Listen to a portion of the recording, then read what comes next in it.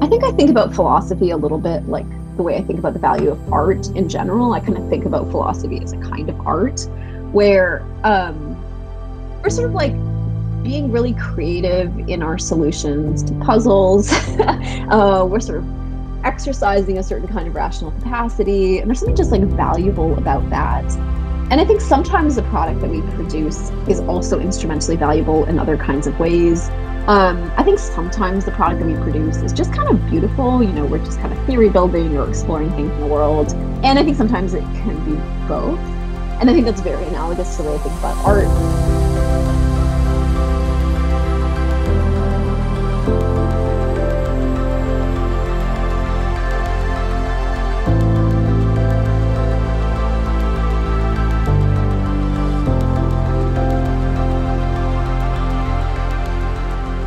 Welcome, everyone, to today's interview, where we are very pleased to welcome Professor Sukaina Hirji. She is Assistant Professor of Philosophy at the University of Pennsylvania. Her philosophical research focuses primarily on ancient philosophy, Aristotelian ethics, and contemporary ethics. She has a variety of published articles on these topics. Feel free to add anything, but with that, welcome and thanks so much for being here, Professor Hirji. Yeah, thank you for having me. Awesome. So I wanted to start with some questions about one of your papers on Aristotle's Nicomachean Ethics, on acting virtuously. Yeah, sure. Yeah. So as I understand it, you look to resolve an apparent inconsistency in his ethics by distinguishing virtuous actions from acting virtuously. And right. So the main idea, I take it, is that an individual virtuous actions aren't really ends in themselves, but acting virtuously, which itself will require some virtuous actions, is. Right. Does it make sense to say that, okay, the individual actions qua an exercise of virtuous character is an end in itself, or or can you expand on the idea and how it resolves the apparent tension in Aristotle? Yeah, good. I mean, this is a great question, and partly you're sort of pushing me on like exactly what it means to say that virtuous actions and acting virtuously are somehow distinct when really there is just one sort of action issuing from a particular agent. What I'm trying to capture in that distinction is actually a distinction I think Aristotle himself is drawing, that you can sort of trace in the Greek. It's like a bit harder to see in translations. But sometimes he talks about sort of acting well. So he uses these kinds of adverbial phrases. And then sometimes he talks about the actions themselves. So he talks about kind of discrete or concrete actions. And what I want to suggest in that paper is that if we actually look carefully at when he's using these phrases, he seems to be picking out two different ideas. When he's using these kinds of adverbial phrases, so when he's talking about acting virtuously, he seems to be talking about the way in which the activity reflects or expresses the character of the agent performing the action. So when you act justly, what it means to act justly is not just to do a just thing, but to do it from a just character. So you have all the kinds of like motivations and beliefs that a just person would have. So that becomes important in a number of passages that, ancient philosophers spent a lot of time agonizing over. Because I think if you sort of trace that distinction, it helps us make sense of a number of kind of important passages. And then, as I suggest in the paper, it sort of helps with some broader philosophical issues that come up with Aristotle. So the one I focus on is thinking about how what an agent does when they perform a just action can be both an end in itself and then for the sake of some good end. So I think I use the example of a just action in the paper where you might stand up to a bully, and that might count as a just action. But we can distinguish between the case where you do the just action, but you don't do it from just motives. So you might stand up to a bully, but you only do it to get attention or to impress somebody around you or because you feel like you're obligated to. for Aristotle, those aren't really just motives. By contrast, if you do the just action and you do it with a kind of full appreciation of the reasons that you have to do it, and if you do it also like desiring to do it, so having the right kinds of good motivations and you sort of take pleasure in the action that you're performing, that for me is not only an instance of a just action, but also an instance of acting justly, so acting virtuously. So I think there is a distinction, and that's sort of the way that I carve it out, is like thinking about the character of the action itself in terms of the kinds of good ends or consequences that it aims to produce, versus thinking about the activity in terms of partly how it reflects the character of the agent performing the action. And then part of what you're asking is like, okay, so like, what exactly does this distinction amount to? So I see that there's some kind of distinction. I take it part of what's behind your question is just like, metaphysically, what's the difference between a virtuous action and acting virtuously?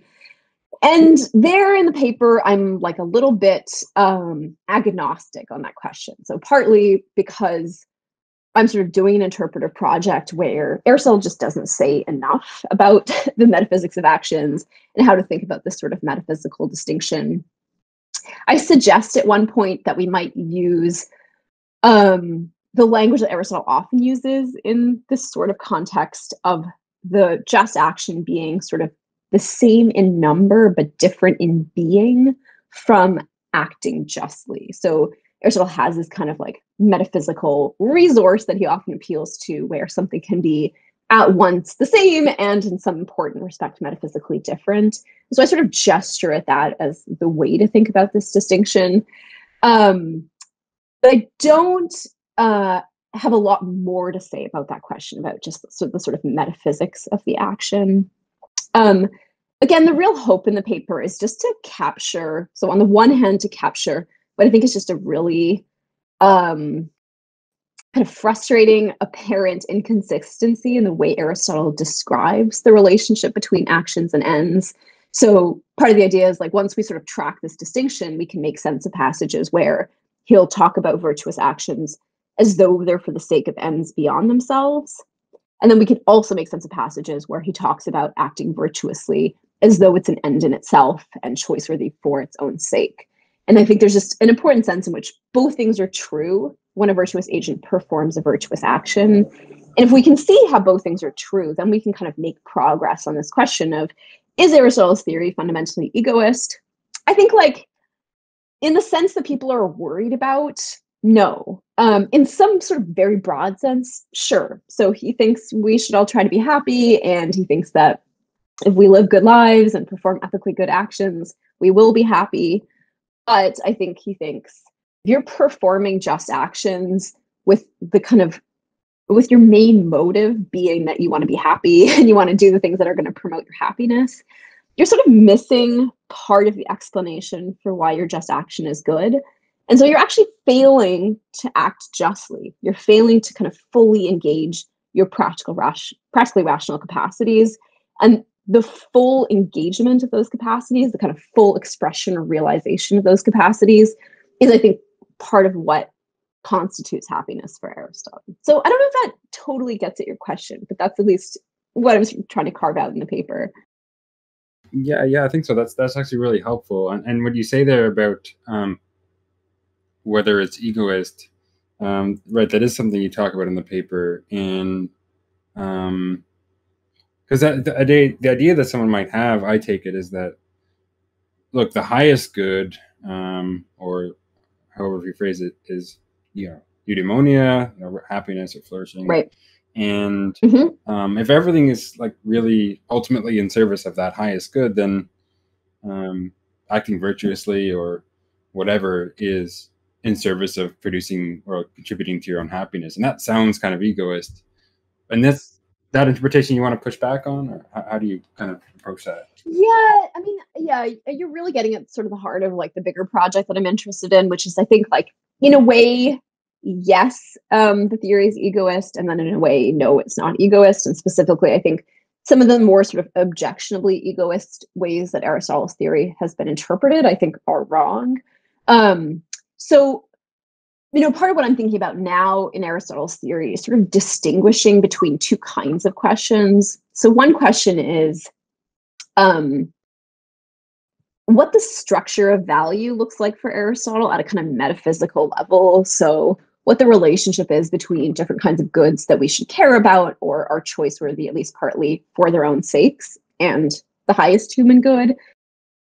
And then on the other hand, this question of like, okay, in some particular instance, why should we perform a virtuous action? What should our goal be? What makes the action good in some particular instance? And I think we actually really need to tease these questions apart, because I think the structure of value for Aristotle is one where for human beings, so when we think about the kind of realm of human goods, I think eudaimonia really is at the top of the structure of value. So it really is the most valuable good. And every other good is choice-worthy, at least in part, because it promotes eudaimonia in some way. I think to say that, you can sort of say that without thinking that the value of all goods in the ethical domain is somehow reducible to the ways that they promote happiness. And I think if you can capture that, you can capture how virtuous actions don't have to be, the value of virtuous actions doesn't have to be reducible to the way that they promote our own happiness. So we can kind of avoid this worrying idea that the reason we should be just or generous or courageous is because it's going to make us happy. I think that is one of the reasons. It just can't be the central reason, because I think if it's a central reason, we're kind of getting things wrong about the world. We're kind of like not seeing what's actually good about our actions in some particular instance. And if we're not seeing what's good about our actions in some particular instance, then we're sort of failing to engage in the activity that would actually be constitutive of our happiness. So an analogy that might be helpful is just the ways that people sometimes talk about hedonism and this sort of puzzle or paradox for hedonism, where if you think pleasure is the kind of fundamental good, you might think we should do everything in order to maximize our own pleasure. If you take that attitude towards a lot of things in the world, you probably won't be successful at actually maximizing your own pleasure.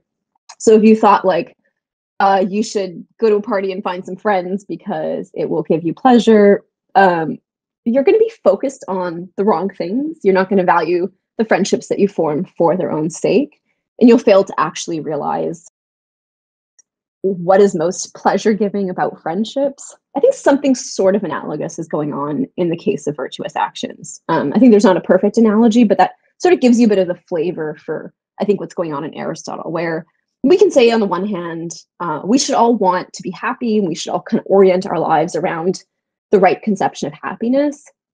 But given that the right conception of happiness is one where we're fully realizing our practical rationality, and where what it means to fully realize our practical rationality is to be responsive to the value of all kinds of things in the ethical domain, including the happiness of other people, I think we're not going to fully realize our own practical rationality by single-mindedly focusing on our own happiness and on the things that would promote that happiness. Yeah, that's very good. And I just want to add something on the previous thing about the distinction between virtuous actions and acting virtuously. I mean, intuitively to me, there has to be some sort of difference, at least, because, I mean, virtuous actions are, particular actions, and acting virtuously isn't, it seems to me. So, I don't know, maybe it's the activity of an agent considered at a higher level of abstraction or something, and maybe that, maybe from there we can think about the significance. I'm not sure, but maybe there's some way to think about it. No, good. I mean, I think something like that, right? I think something like that has to be right. And as you say, like, we need some kind of a distinction like this, partly because Aristotle says that non-virtuous people can perform virtuous actions. And in fact, they kind of have to be able to perform virtuous actions because that's how they become virtuous. But non-virtuous people cannot act virtuously. They can't act in a way that is kind of expressive of a virtuous character. So I think Aristotle himself clearly is operating something like this distinction. And I think it's just a matter of sort of trying to precify it. And as you're sort of gesturing at, like, trying to spell out a little bit of what the metaphysical picture is supposed to be. Right. And that's a very good point, that you can perform in principle virtuous actions without acting virtuously. So yeah, that's another way in which they Right. definitely have to come apart. But spelling out how exactly they do is, I guess, not so easy. Right. But on a sort of related note, kind of a meta thing. An issue that often comes up with when analyzing, the views presented in earlier works and arguments and so forth. You're trying to find that balance between, the exegesis and your own philosophical theorizing. Like, in other words, Right. Yeah. sometimes we merely want to try to best understand what the author was saying, what they're trying to get across. But other times we want to use the author's writing to construct the best theory or argument we can, even if it differs from the author's original intent. But do you think about this much? And if so, and how much of an issue is it, like, in this work or in your work generally?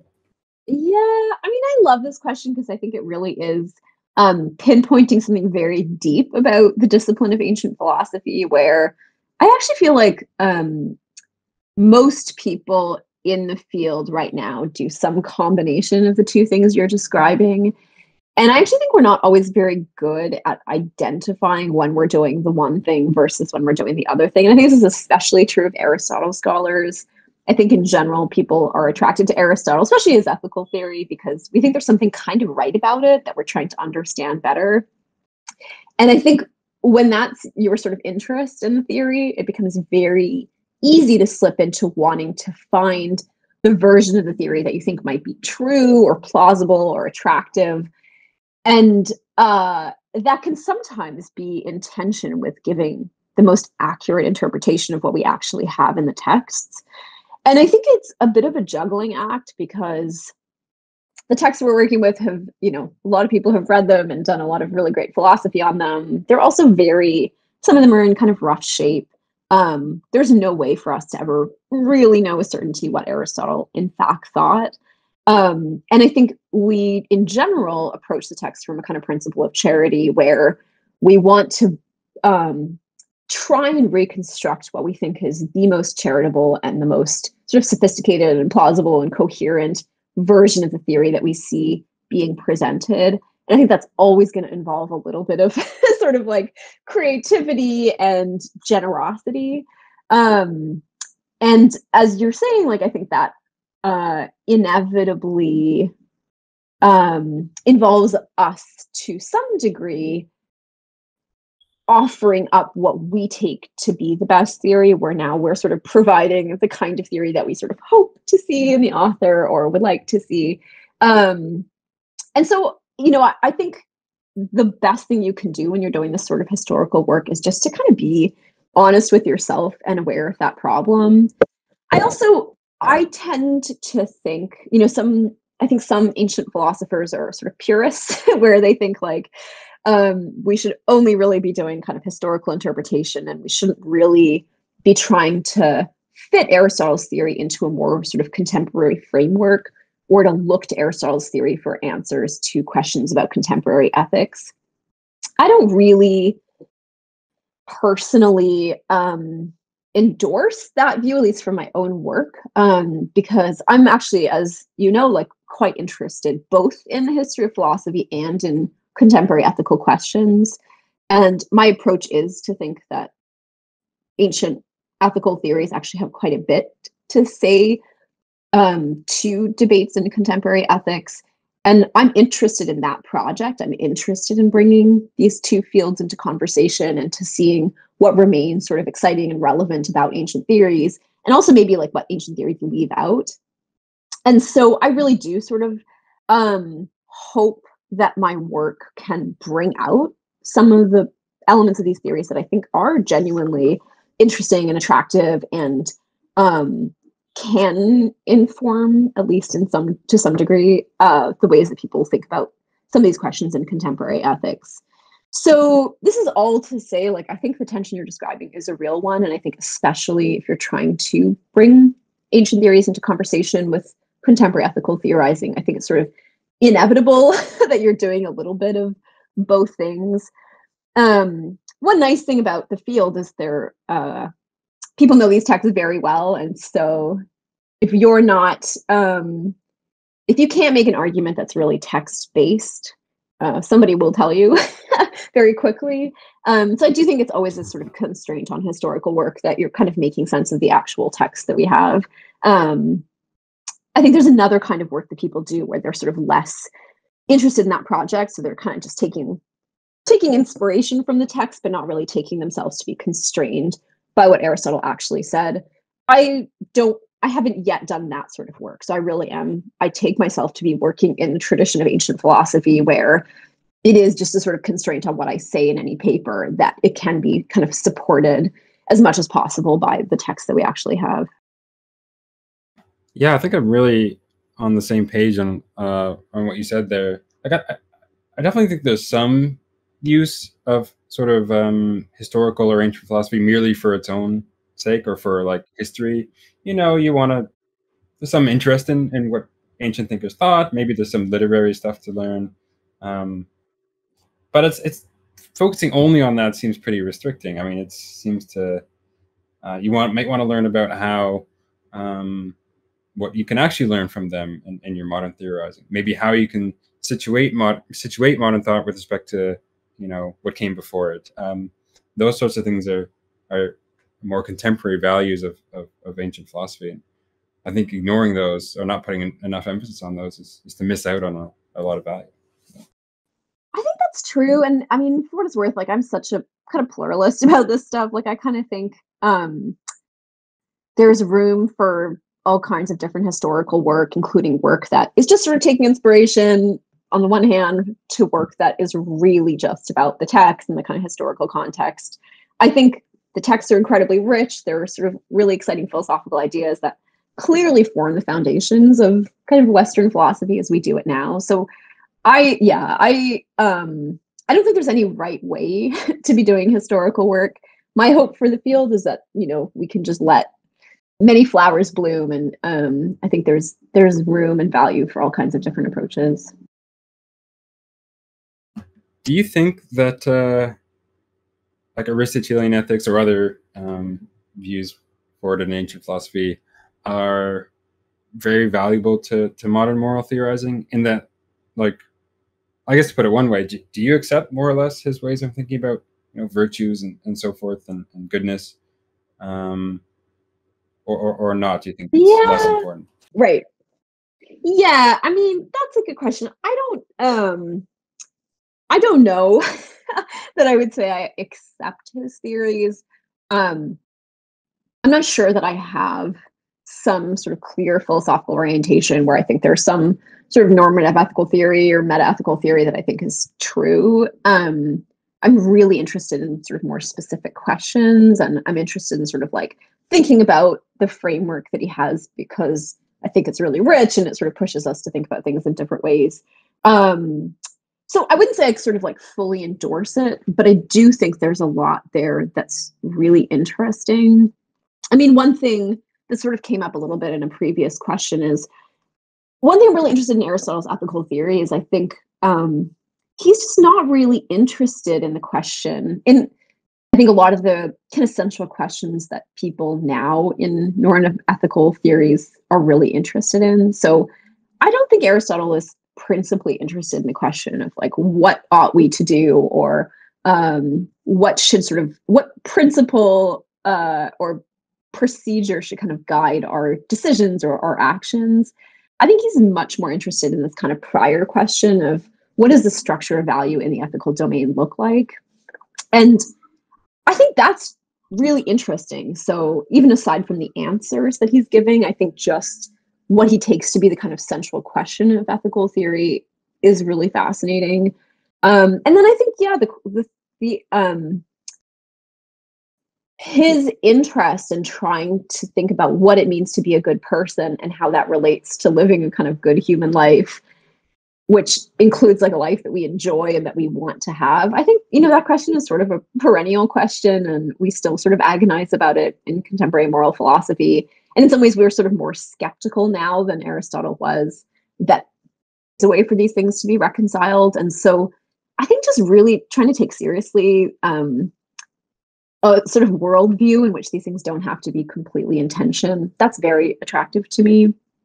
I think on the flip side, there's a lot that Aristotle's not thinking about. And I think it's sort of important to be kind of aware of that as well. So, his audience is a kind of small subset of pretty wealthy aristocrats in Athens, all of them men, all of them sort of a kind of similar background and experience. And I think that is a sort of limited perspective. So you never hear a serious conversation in Aristotle or in Platonic dialogues about what sort of life should be best for a woman and how it might compare to the life that's best for a man. You don't hear a serious conversation about how virtues might look different in different kinds of societies or contexts. And I think, that is just a sort of real limitation. And I think it's worth us being sort of like very honest and interrogating those limitations. But I think there's a lot to learn even from that. So I think the texts are incredibly rich. I think both the sort of positives, like what Aristotle is successful at doing, but then also I think what he's unsuccessful at doing or maybe overlooked. I think there's a lot that we can learn and sort of continue to learn from that. Partly because, again, like I think when you look at the history of philosophy, the questions that people are asking are just kind of the big questions. Like they're asking the most sort of universal, central questions about the human experience. And I don't think those questions are ever ones that we should be confident we've solved or kind of moved beyond. Awesome. Yeah, I very much agree with that. One thing though,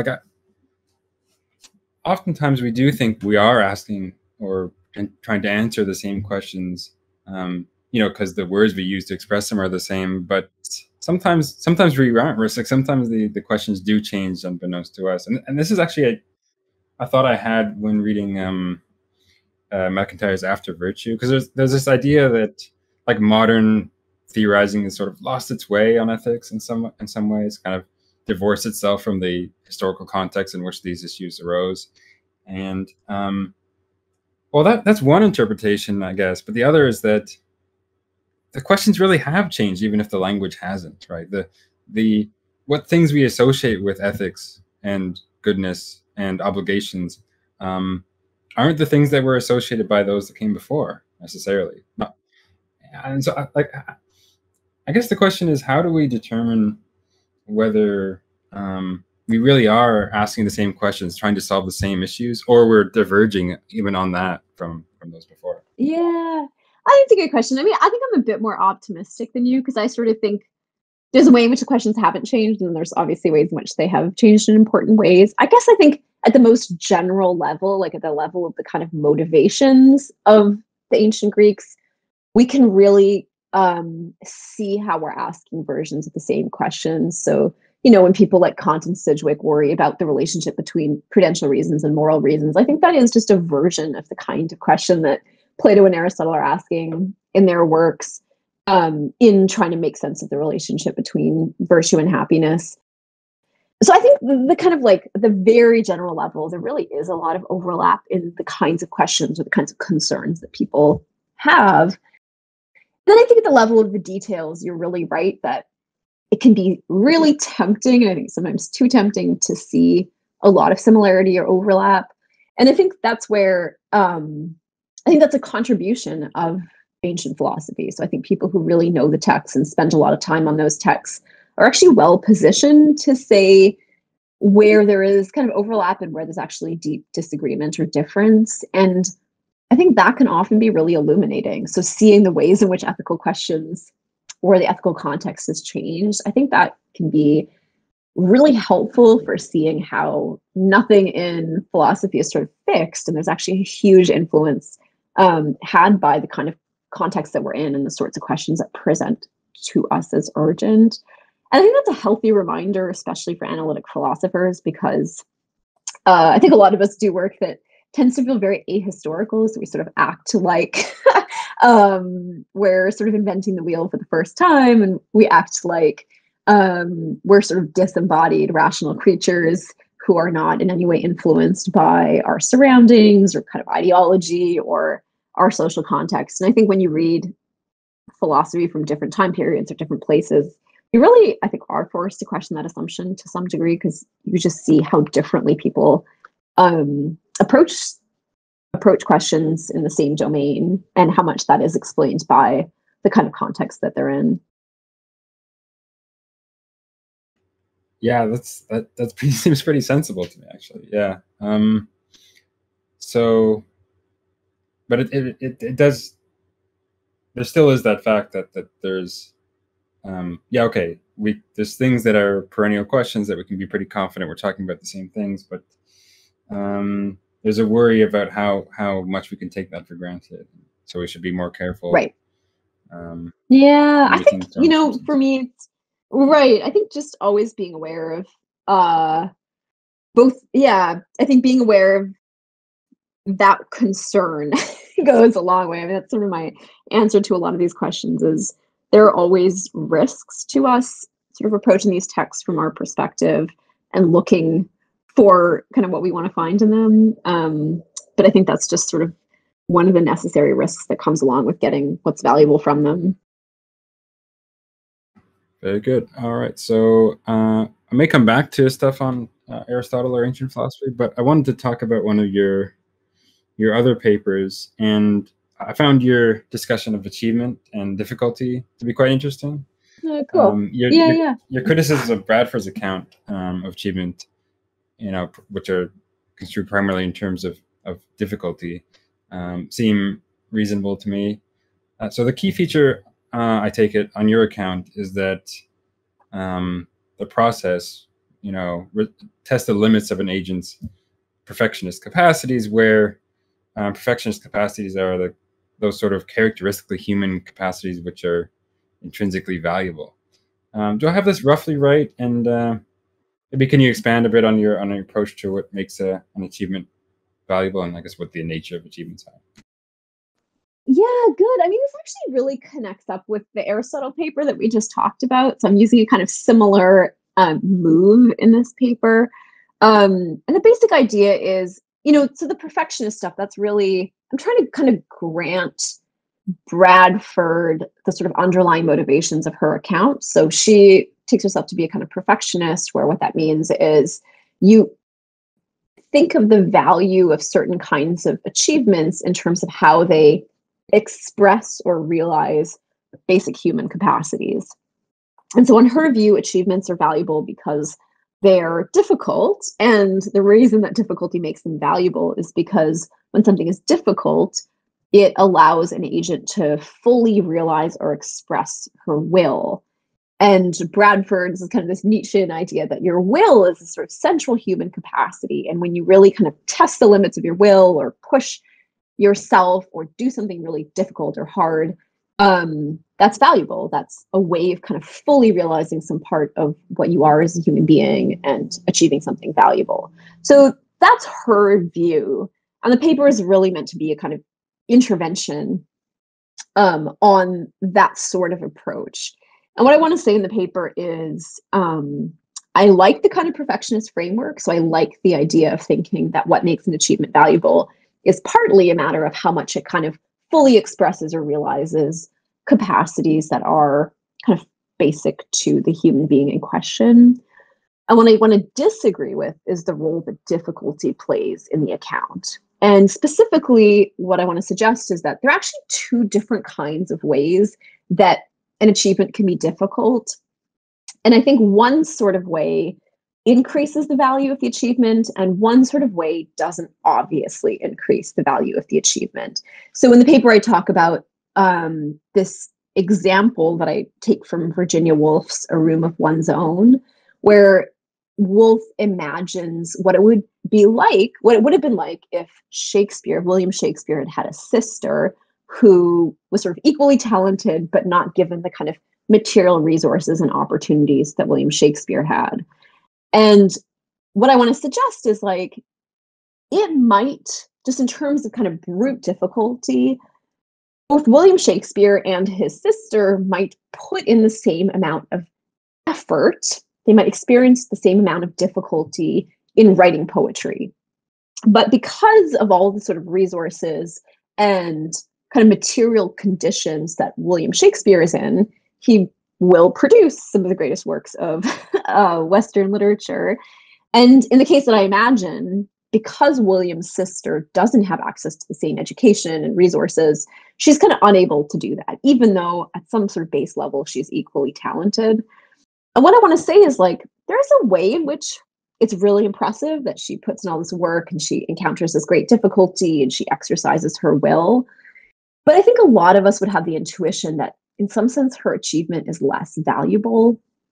And it's not less valuable because the product is less sort of objectively valuable. I think it's less valuable partly because she isn't able to fully realize what she's capable of. So because of these kind of external impediments, the very external impediments that make her activity so difficult, she's kind of prevented from fully doing what she's capable of doing, so from fully kind of realizing her literary talent. And what I'm really trying to push in the paper is there's just a kind of important difference between the role the difficulty plays in her case versus the role the difficulty plays in William Shakespeare's case. And so what that pushes me to say in the paper is that part of the value of an achievement comes from how much it sort of tests the limits of an agent's own abilities. So this is a sort of kind of like relativized account where I say, we shouldn't look purely at the value of the product, but we should look more at sort of how the value of the product expresses the abilities of the agent. And this is where I'm sort of pulling a little bit from the paper that we just talked about with Aristotle, where I want to say it's sort of like acting virtuously. An achievement is valuable when it kind of fully expresses what the agent is capable of. And in William Shakespeare's case, his poetry fully expresses his literary abilities. And in his sister's case, it doesn't. And the explanation is because of the difference in their sort of external conditions. So conditions, I think, have nothing to do with who they are or what they're capable of. So that's the kind of rough account. And I think sometimes difficulty is going to play a role in making achievements valuable. But I think we should actually think about other capacities. So I've been talking about like the literary talent that William's sister has. I think, yeah, we can think about sort of like artistic talents or capacities. We can think of intellectual capacities. We can think of physical capacities. And what I'm trying to do there is to sort of give a kind of perfectionist style account of the value of achievements that is more sort of expansive than the one Bradford offers, and that can differentiate between the case of William Shakespeare and his sister. And part of the goal there is to make sense of how things like oppressive conditions or conditions of sort of material inequality can affect our ability to fully express or realize our own capacities. Because what I'm sort of suggesting in the paper is like, it's not a good result for Bradford that the more oppressed an agent is, or like the less material resources they have available to them, the more valuable their achievement becomes. That just seems to me like a sort of uncomfortable result, because I think, again, intuitively, I think we have the sense that they've actually been robbed of something because of those circumstances.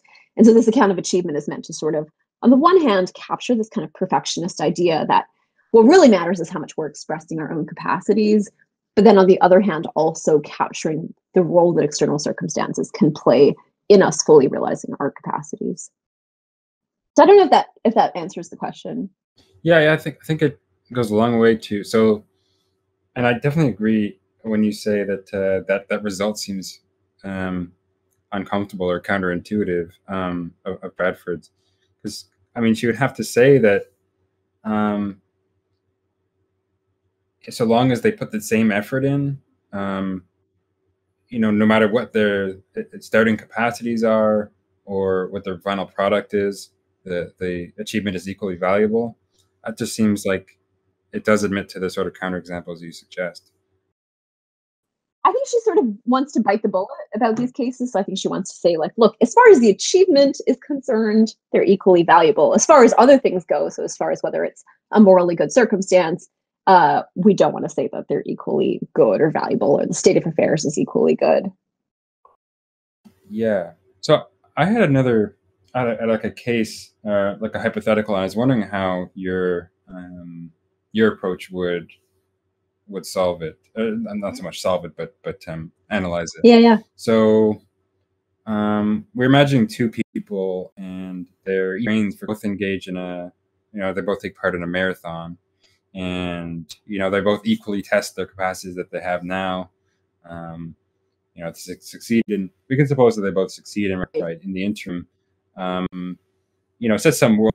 Would it turn out that their achievements are equal, or would? Yeah. So sorry, are they equally talented, or is one meant to be more talented? Yeah. At the start, they're sort of equally talented, but then one trains and then cultivates further talent and capacity there. Yeah. Good. So I want to say that the runner who trains more achieves something more valuable, because what I want to say is like they both have the same kind of basic capacity, and what they end up doing, so the kind of final marathon, is an expression of how much they realize that capacity. And so all of the training that leads up to that final marathon, I think, is part of them sort of expressing or realizing that capacity. So the idea is it's not just like what you do on race day, but it's kind of every part of the training that leads up to you sort of being able to perform on race day in a way that kind of fully expresses what you're capable of. So another way to put that is, I think in order to kind of fully express your capacity or your talent as a runner, you actually need to do all the training that, and this is kind of like what elite runners do, is they sort of like train in a way that kind of tests the limits of what they're capable of. So they sort of train up until the point where they're very close to getting injured, but don't get injured. I think that is just part of what it means to kind of fully realize the capacity. And I mean, Aristotle talks about the difference between first actuality and second actuality. So the idea is, take the case of like learning. So we all as human beings have a kind of basic rational capacity. And then we can develop that rational capacity by learning things. And once we do that, we gain knowledge. And Aristotle thinks that having knowledge is a kind of first actuality. So we're able to kind of realize the potential that we have to be knowers. And then expressing that, so like using your knowledge to understand things, that's a kind of further actuality on top of it that is kind of fully expressing our ability to be knowers in the world. And I think something analogous is happening in these kinds of capacities where you can have a kind of basic talent, you can be a really talented musician or a really talented runner, but you're not going to fully realize the limits of your ability unless you do a bunch of work to kind of develop that ability. And so developing that ability to a really high level is part of what it is to kind of, fully realize or express it. Good. Yeah, I think that's like intuitively the right result. The idea sort of behind this that I had was that I guess in one way there's the achievement of the training and getting better at running, and then there's also the achievement of the marathon. But we can also construe that all of this as one big achievement in a way. Good. Yeah. Because if we just look at the achievement on the marathon day, because my thought was like, okay, they did to the best of their capacities, or they tested their limits. It seems to me that if we're just comparing them testing their limits, and someone else who had, lower limits testing theirs, then construed in just in this way, shouldn't they be like about equal in terms of the achievement? I think that is a consequence of my view. So that's something I sort of embrace, is like somebody who is just less talented and who runs a much slower race, but who has trained to the limits of their ability and then run like the best race that they can run. I think, they achieve something just as valuable as the person who sets the world record. And here, I think we need to distinguish between like different ways of thinking about the value of the achievement. So Bradford does this as well. Like you can kind of think about the value of setting a world record in this kind of more objective way, where it's just sort of like impressive that a human can do that. It has this kind of instrumental value for people watching it. But I think she's really thinking about a sort of agent relative value. And I think for me too, I'm thinking about the value is kind of agent relative. So it's really about how the achievement expresses the capacity or talent of the agent. And that can really differ for different agents. And again, I think that is a sort of intuitive result. Like I say in the paper, if you consider the case of like somebody who has a disability or somebody who is overcoming some other sort of barrier or impediment to running a fast race, I think there's something kind of intuitive about thinking that they're putting in the same amount of work and training, and if they're really kind of testing the limits of their ability, then that's no less valuable in this kind of agent relative way than somebody who's setting a world record but who's born incredibly talented. Right. Very good. Yeah. Yeah. That makes sense. I think another helpful distinction that we might make is like I might try to distinguish an achievement as a sort of achieving roughly like the as I put it, like an effortful satisfaction of an agent's intentions from the thing achieved that is the product of those intentions, or the product of some action more generally. Okay, so there's definitely going to be some use in talking about the value of these things together, but I think there's also a use in talking about the nature and values of these things independently. What do you think of this suggestion? Yeah, I mean, it sounds to me a little bit like the Bradford view, where the sort of effortful satisfaction of the agent's intention sounds a little bit like the amount of difficulty or effort. And my worry is that that doesn't, again, sort of explain the distinction between the kind of William Shakespeare case versus his sister's case. And I think I agree with you that there's sort of like, sometimes what we care about is just like how hard a person worked or how much effort they put in. And sometimes what we care about is just the value of the product independent of what they did. And then sometimes we care about how much the product sort of reflects or expresses what they're able to do. And I think as long as we're sort of keeping those separate and keeping those kind of interests separate, then I'm kind of comfortable with what you just said. I just think, at least for the kind of project that Gwen Bradford is interested in, where she's really talking about the agent relative value of achievements, I don't buy the idea that we should be focusing on this kind of effortful satisfaction of the agent's intentions. Right. Yeah. So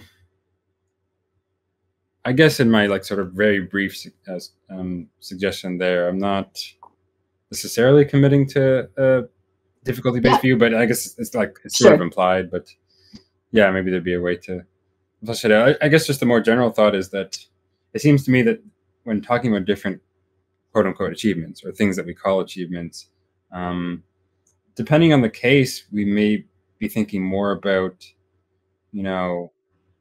it from the agent side or from the sort of the result side. So like when I say, the invention of penicillin was a great achievement, that seems to me more or less completely independent from, how much it tested the capacities of the subject who produced it or anything like that. But when I say, oh, someone running a marathon is a great achievement, well, that seems to be very much tied to the capacities of the agent and what sort of effort and how they tested it. So yeah, I guess that's maybe some reason to think that when talking about achievement, we can maybe talk about the whole thing together as a package, like the actions and the result.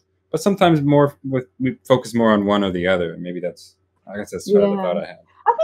Yeah, and I think that's right. So I think that is sort of consistent with what Gwen Bradford wants to do in her book, where she talks about the sort of agent neutral value of an achievement. So like, curing cancer is something just neutrally valuable. So it's valuable sort of independent of who produced it or how talented they were. It's just a really valuable thing to have in the world. But then she also thinks like winning a hot dog eating contest is really valuable. And that's not valuable in this kind of instrumental way. That's valuable because the agent really wanted to win the hot dog eating contest, and them doing it was them doing something sort of like impressive relative to sort of what they were capable of. And so I think I'm really with you that we have to be really careful in specifying what kind of value we're talking about when we're talking about the value of achievements. Yeah, fair enough. And on my approach to value in these cases, as well as aesthetic value, and I guess to a degree moral value, is that there's no like intrinsic value to things. Rather, there are things are valued by subjects capable of valuing things, and there are, general facts about what sort of things subjects like us tend to value and so forth. And then so when theorizing about, the value of things, on my view, what we're trying to do is provide a, explanatory, relatively simple theory that captures these general facts about the things we value and so forth. I take it that you don't share this view on value, of course, but do you find this approach at all valuable, plausible, or? Yeah. Yeah, I mean, again, like, I'm not sure what I think is true.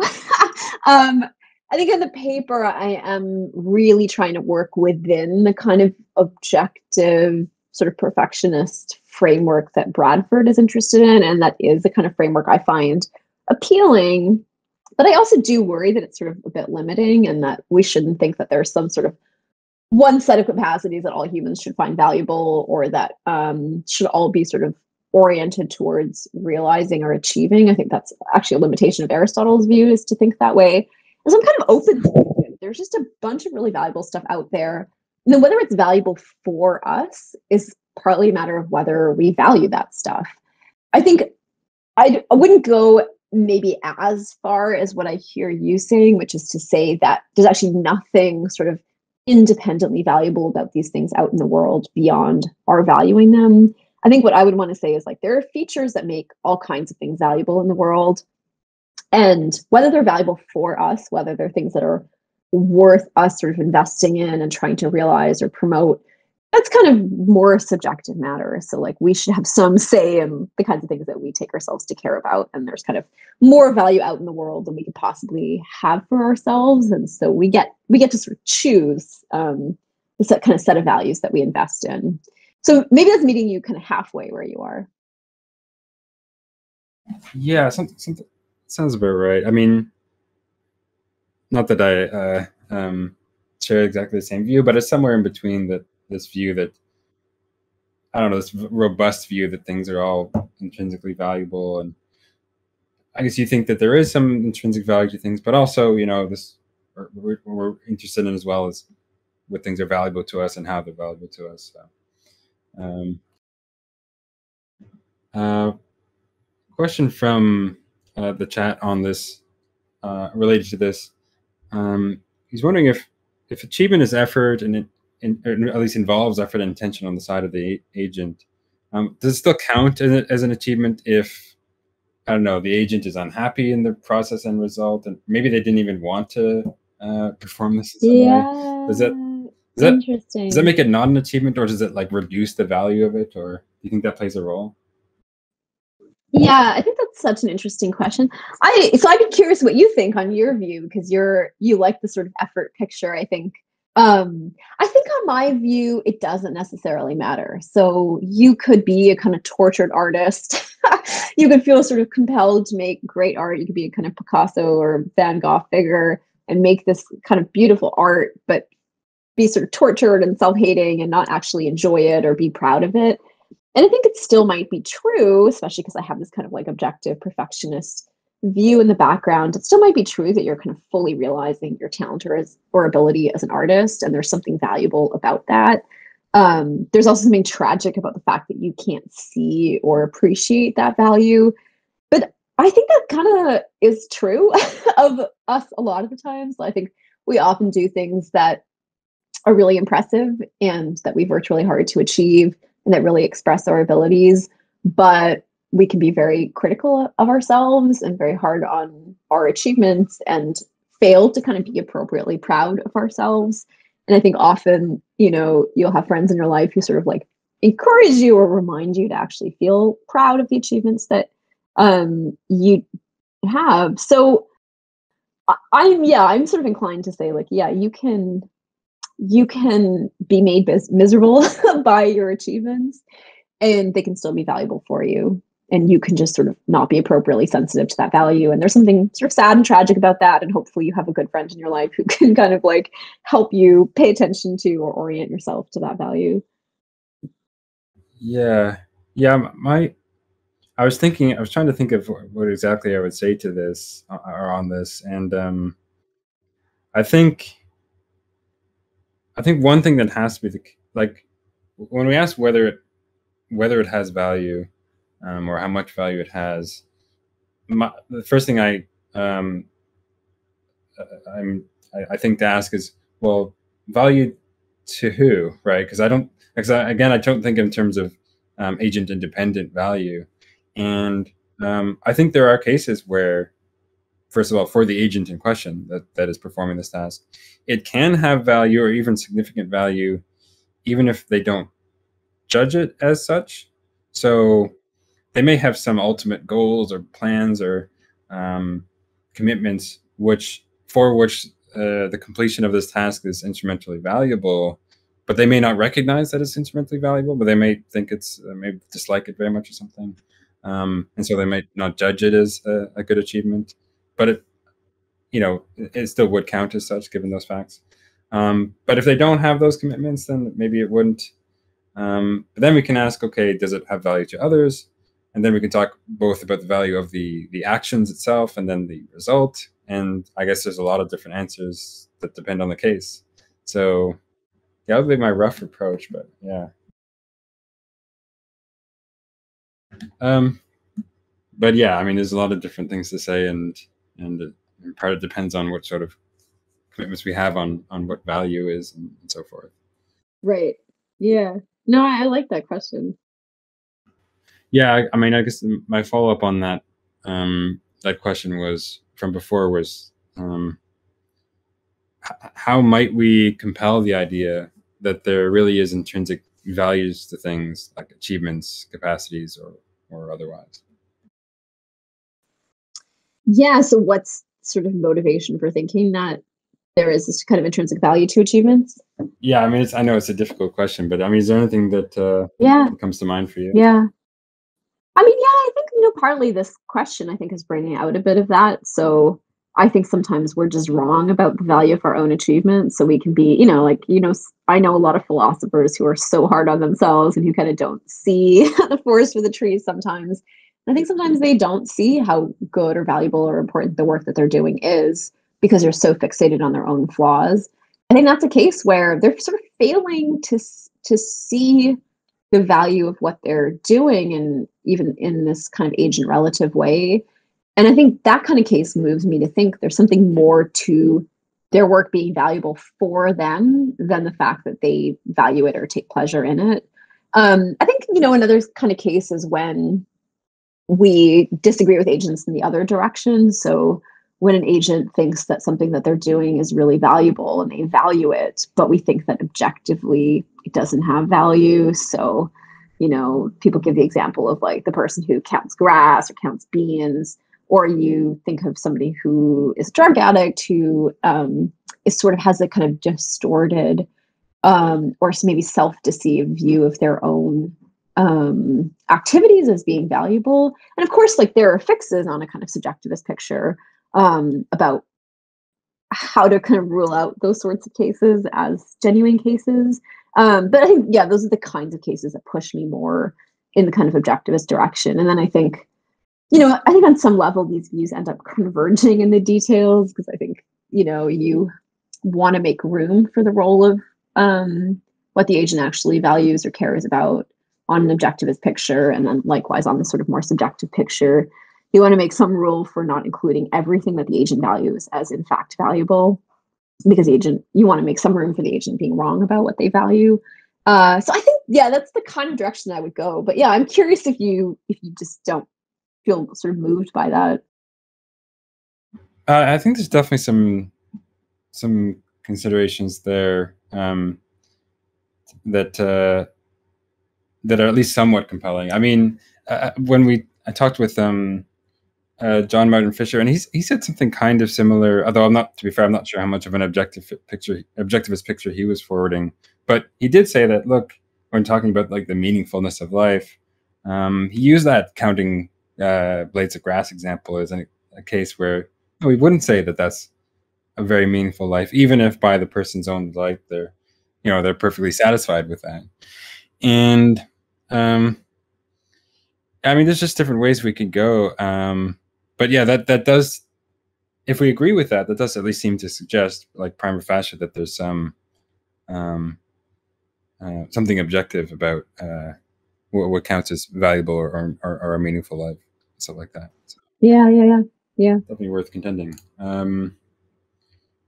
Very good. So let's see. I want to move on to some questions on another one of your papers on oppressive double blinds. Sorry, I can't stop from reading as double blinds, but yeah, double blinds. It happens a lot. Yeah. So double binds, as I understand you, are cases where an agent effectively has to choose between cooperating with some oppressive norm or resisting it, and both options ultimately contribute in some way to their own oppression. Is this roughly correct? And maybe can you elaborate on this with an example? Yeah, good. So, so the kind of basic goal is to capture what is distinct about a certain class of cases where we're sort of damned if we do, damned if we don't. So whatever option that presents itself to us seems to be a bad option. But there's a sort of particular way in which the options are bad to us. So part of what I'm doing in the paper is really kind of like Marilyn Frye exegesis. So she has this amazing paper on oppression, where she's really interested in the case of double binds and in the case of what's the difference between double binds versus cases where you're just faced with a set of bad options and whatever you do is going to come with some significant costs. And so what I say in the paper is that oppressive double binds are double binds that face victims of oppression, where part of what an oppressive structure does is present an agent with a choice between an option where they can kind of cooperate with the oppressive structure and then face some kind of harm or punishment. Cooperate with the oppressive structure and gain some sort of benefit or security within the system, but also kind of prop up the system that's limiting their access to options. Or they can try and resist the system. And if they try to resist the system, they're likely to face some kind of punishment or cost, which in the long run is going to reduce their ability to continue to resist the system. And so the idea here is any choice that the individual makes comes with some significant cost because of the way in which the individual's sort of prudential goods, so their kind of safety and security, is bound up with their ability to resist oppression. So the more you resist, the more you reduce your ability to continue to resist. The more you cooperate, the more you strengthen the system that's limiting your ability to kind of live your life fully. And part of what I'm trying to capture is just the way in which I think when people are actually in these sorts of cases, it's really easy to, I think, kind of blame yourself or be really hard on yourself for the option that you choose, because it's hard to kind of step outside and sort of see the structure for what it is and see that no matter what you do, you're to some degree going to undermine the goal that you're trying to achieve, which is ultimately to kind of not be beholden to this kind of the oppressive norm that's at issue.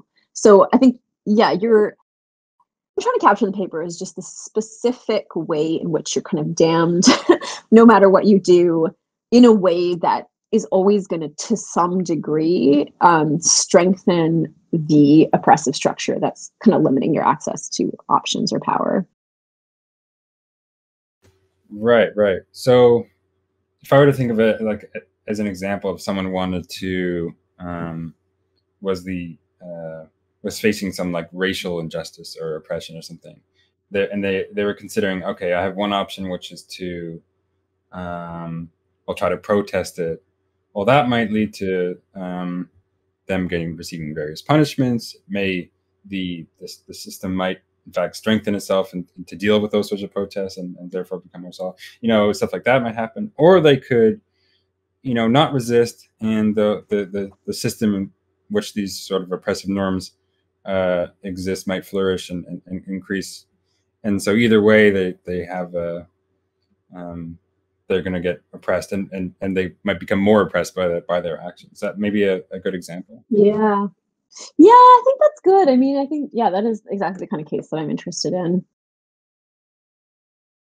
Yeah, I mean, part of what you're really bringing out is like, there's just no good option. And even the best, I think there is probably in every case kind of all things considered best option, but even the very best option is going to some degree undermine the sort of goal of the agent to resist oppression or to not be sort of subject to oppression. Right. Good. And on like oppression and oppressive structures themselves, you mentioned in that paper that you want to be as about as neutral as possible about the nature of those things. But, I mean, we have to have some positive idea about what they are in order to discuss them in this way. Do you have a preferred approach, or maybe we should just like appeal more or less to intuition, or appeal to cases that we agree to classify as such?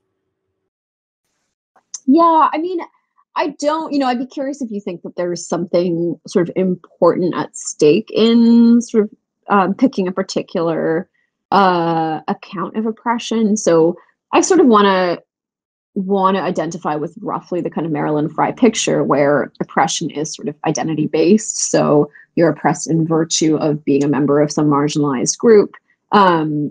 And that oppression in some way reinforces a kind of existing power structure amongst different identities. And then, of course, I think this becomes complicated when we think about sort of intersectional identities. But that's the rough picture. And I do really want to focus on the sort of role of structures in this. So I don't want to think about oppression in terms of sort of like, it comes out in the paper, right? So I don't think that double binds exist because somebody's sort of intentionally putting somebody in a double bind position. I think it's really a feature of the ways in which a person's identity interacts with a particular kind of choice situation that creates this structure.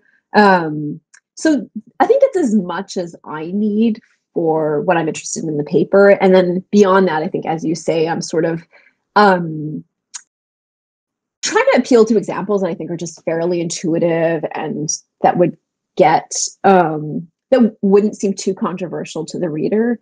But I also think nothing hangs so much on the particular example. So if there was an example that somebody didn't think was a good example of oppression, I think they're sort of free to substitute their own example. I think for somebody who's sort of very skeptical about the existence of oppressive structures, that's a point where, that's kind of beyond what I'm sort of concerned to do in the paper to argue for that. But yeah, I would be curious if you think that there is some important work being done by assuming a particular account of oppression. No, I think you're probably right. I mean, at least for the purposes of your paper, that what you gave there is right. Is good enough. Yeah, I think it seems reasonable to me. So we had a couple of questions from someone in the chat on this paper, and he says, I really liked your characterization in general, and he had two questions. So I'll start with just the first one.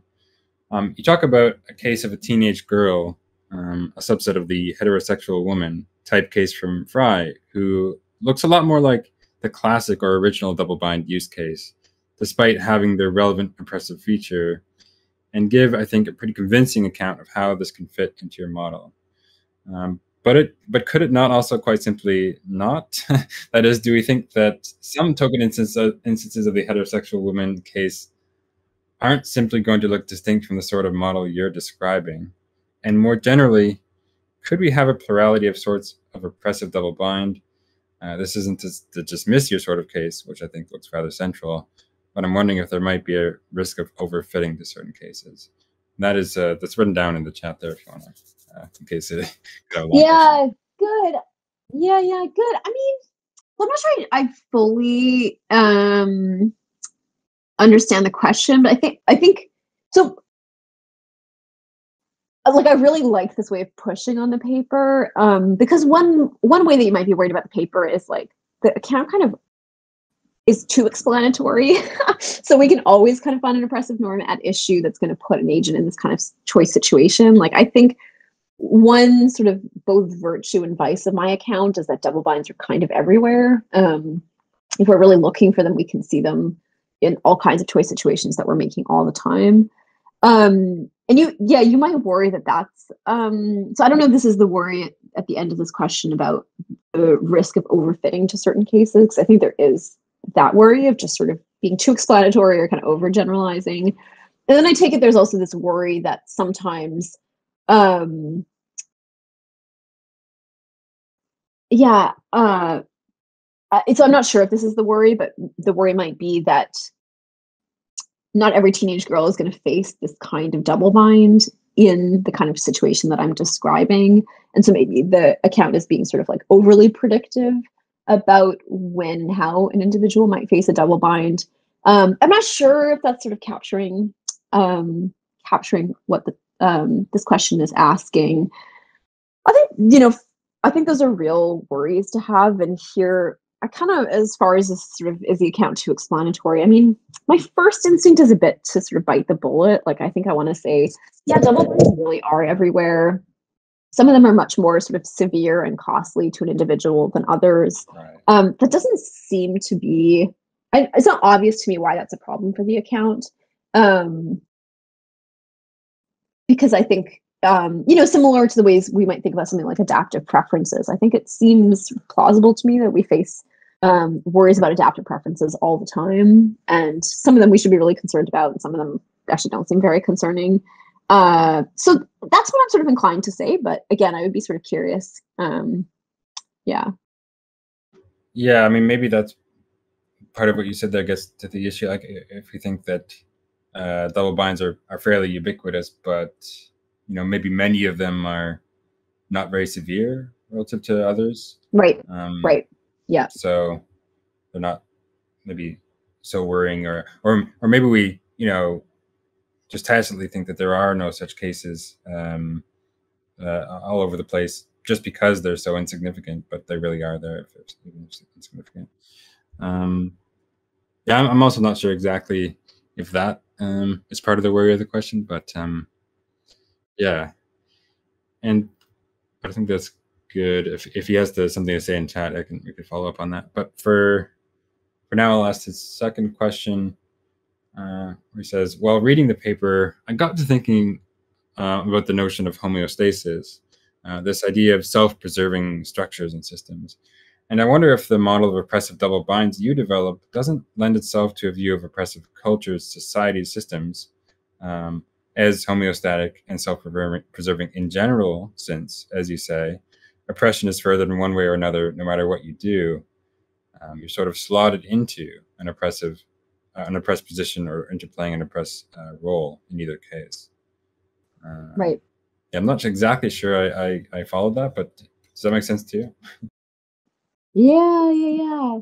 I mean, I really like this kind of language, and I know sort of other people are interested in thinking about oppression in this way. So I think Robin Dembroff is working on a book right now where they sort of explore a similar kind of idea that there is something sort of like self-preserving or homeostatic about oppressive institutions or structures. So oppressive structures kind of adapt in ways that sort of maintain systems of power. I don't have much, I guess, to say about that. I think it's super fascinating and seems like on the face of it to be plausible. And yeah, I mean, I think like there's a sort of way of hearing this question that's very kind of in line with what I want to say in the paper. I also worry about sounding like too pessimistic, because I don't think, even in the case of double binds, that the choice situation that we're in is like totally futile, or there's no good that can be done by choosing one option over another option. So I think, in fact, it's really important for people to resist oppression. And I do think we make progress over time in resisting oppression. One upshot of the paper, though, is that sometimes some of the work that should be done in resisting oppressive structure should be done by people who are not themselves subject or victims of those oppressive structures, because they're not going to face double binds in the same way. So I do think like one consequence of the view is that if we really want to make progress on dismantling oppression, sometimes it's much more effectively done by people who are outside of the kind of double bind situation. So that's, I think, hopefully a kind of optimistic thing to say. Right. Yeah, absolutely. Like, and on that, like, I mean, I take it that there's a few approaches we can, collectively take, especially those not facing double binds, to reduce double binds. One, I think you make suggestion of this sort is to take care to sort of recognize where there are oppressive norms and be more understanding of the actions taken by those, affected by them. And another, of course, is to try to reduce or eliminate the oppressive norms in the first place. How do you think we could sort of work at these goals in society? It seems like a very difficult task. Yeah, I mean, I really like what you said, because I think part of it is this kind of epistemic or conceptual work, which is, I think, really sort of clarifying the concepts that we use and making them sort of accessible to people is actually can be really valuable. So I think I personally found the sort of working out for myself the concept of a double bind and how double binds work, like kind of therapeutic. Like it sort of helped me conceptualize better why I was feeling so frustrated in situations in my own life. And I know, I've had people sort of report a similar experience. And I think that's just true of a lot of the concepts that we employ, sort of in line with Miranda Fricker's work about epistemic injustice and hermeneutical injustice. I think the more we have just like epistemic tools and resources to think about and talk about and communicate about the experiences of oppressed groups, I think the sort of more power that we have, even just kind of like psychologically or emotionally. And then I think, as you say too, like I think pointing out the role that kind of allies have and the sort of ways in which people who are differently socially positioned can work or sort of make progress against oppressive structures. I think that is, again, sort of important work. And I do think, this is not work I'm obviously doing in the paper, but I do think I sort of have a hope that philosophers working on these issues can sort of simultaneously be doing work or teaching or discussions that actually do kind of bring some of these concepts and conversations to the broader public in ways that I think also should inform scholarship. Because as you say, I think these are real practical problems and not just kind of like fun theoretical puzzles.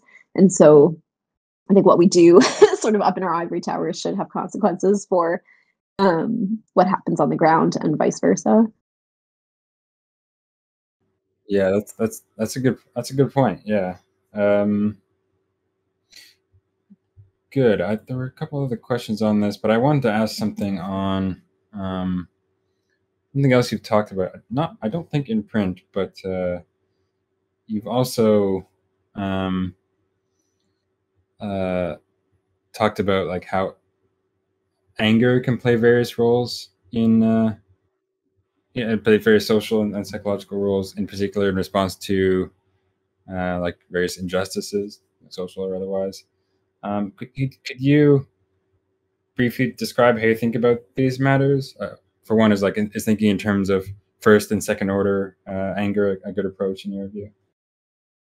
Right, good. Yeah, I mean, this is exactly the kind of line that I take in a paper that I've been working on now, which is a paper on anger in the context of political injustice, where the argument is basically to, distinguish between what you're calling first order anger and second order anger. So there I'm sort of appealing to a distinction that Maria Lugones makes, where I refer to the distinction as a distinction between what I call outrage anger versus what I call reform anger.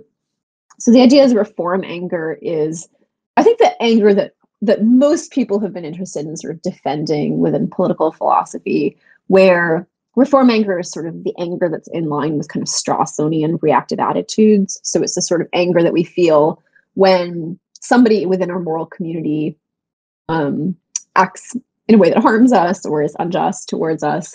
And we feel anger as a kind of way of temporarily distancing ourselves from the person, with the hope that the abuser is sort of held accountable. And part of what the anger involves is a sort of demand for repair or reform. So we're kind of holding the abuser accountable as a member of the moral community, with the hope that they can sort of be reintegrated back into the moral community. So I think that's a really familiar way of thinking about anger that, again, I think goes back to Strawson and well before Strawson.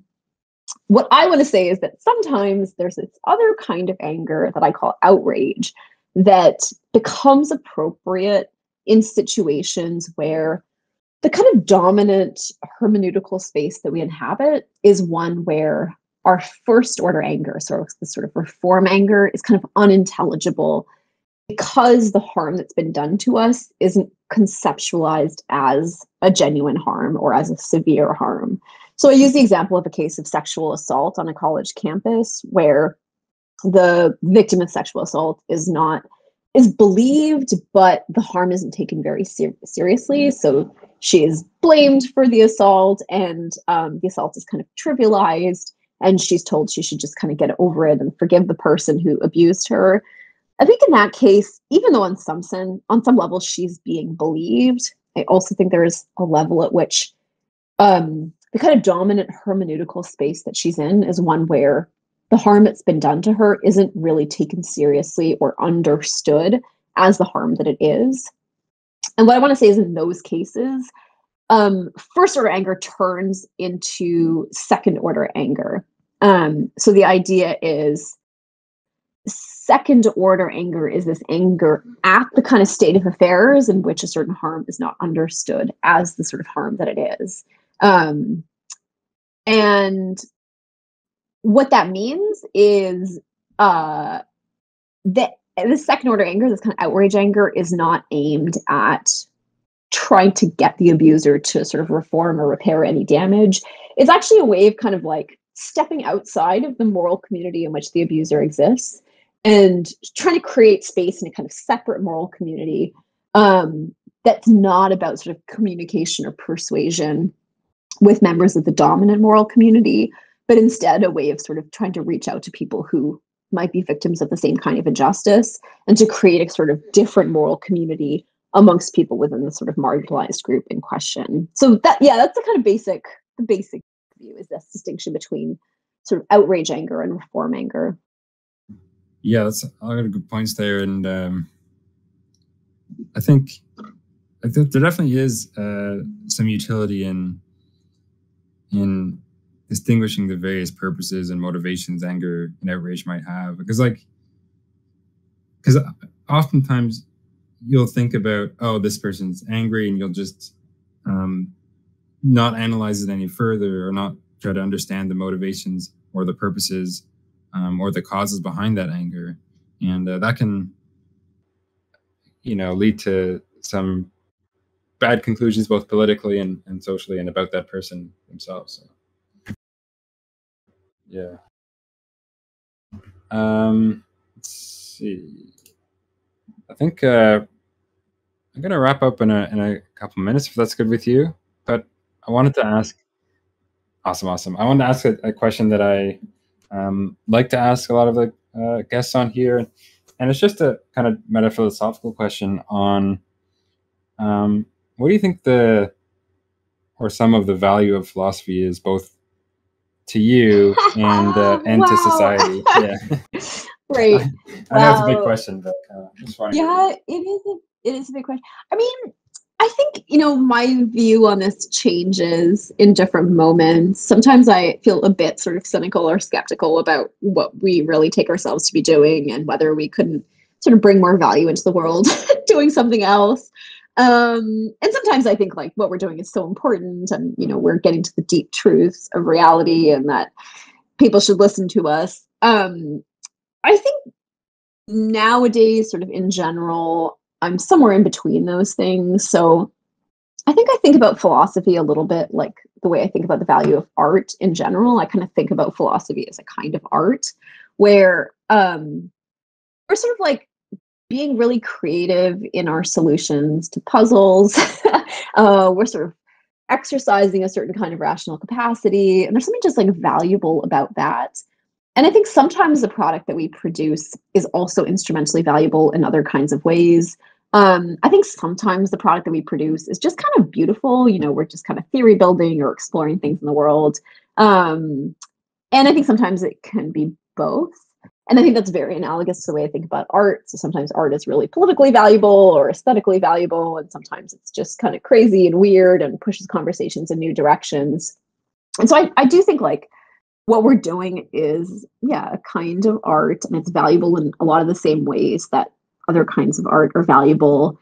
And the way in which it looks different from other kinds of art is just the ways that it seems to be constrained by some concern for truth. You know, the particular kind of meaning that we're making or trying to capture has to do with what we take to be true.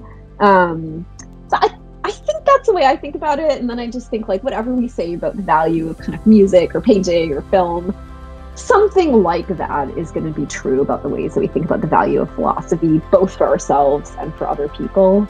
And then when I think about, like, what value I get out of it beyond that, I mean, I just really like it. I like to kind of like think through problems in the world, both in my own life and in the lives of other people, through philosophy. I like to have conversations like this one with philosophers. I love to teach it. Yeah, so I think all of that. Yeah, very good, very good. I think I'm all the same pages there. I mean, I guess part of it you might say is that engaging in philosophy is to exercise a characteristically human rationality. That's part of it, I guess. But very good.